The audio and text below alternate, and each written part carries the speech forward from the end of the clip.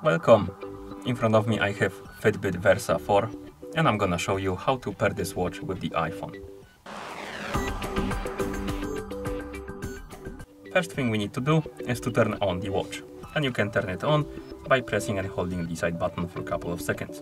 Once you see the Fitbit logo on the screen, you can release the button and wait until the watch turns on. After the watch turns on, you may see the list of languages on the screen, and if you see it, you can scroll through this list by swiping up and down on the screen. Now find the language you would like to use on your watch and tap on it to select it. And after you select the language and see this on the screen, you can, or rather we need to download and install the Fitbit application on our iPhone, so make sure you have the internet connection and Bluetooth enabled, and once you do, open the App Store on your iPhone. In the App Store, tap on search, tap on search bar, type in Fitbit and tap on search. Find this application on the list, tap on it, then tap on the get button to download and install the application.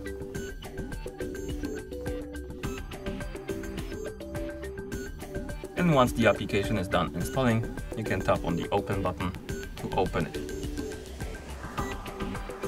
In the application, you will see the pop-up about the Bluetooth permission. Tap on the OK to confirm. And now we need to log in into a Fitbit account.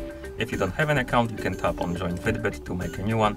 I already have an account, so I'm gonna tap Login, enter the email address and password,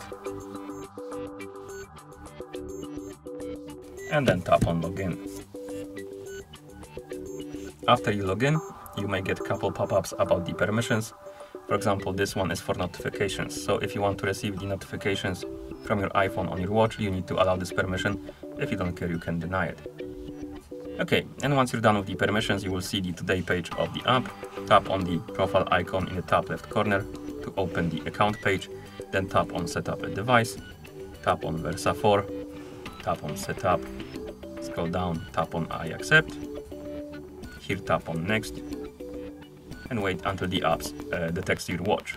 Once it finds your watch, you will need to enter the code from your watch to confirm.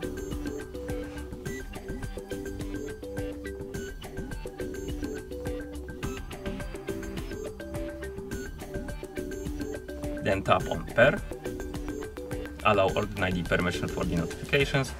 Here you can purchase the Fitbit protection plan if you want to. I'm just gonna tap on Not Now. You can tap on, rather you need to tap on Update Now, and we need to wait until the watch is done updating. It might take a while, so I also recommend to plug in the watch into a charger if your battery is low, because if the battery dies during the updating process, it might damage the watch. So let's wait until it's done.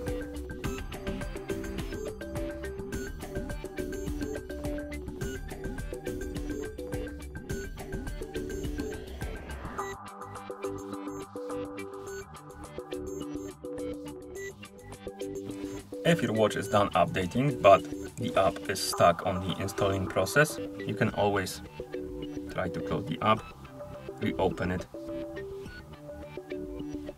tap on profile icon, tap on Versa 4, and then tap on Update Tracker,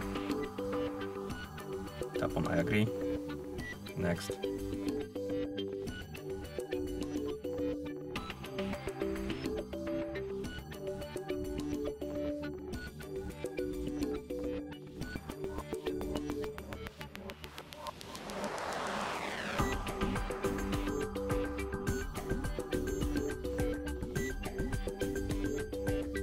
And after a couple of seconds, it should just disappear because the update went through, but the application was just stuck.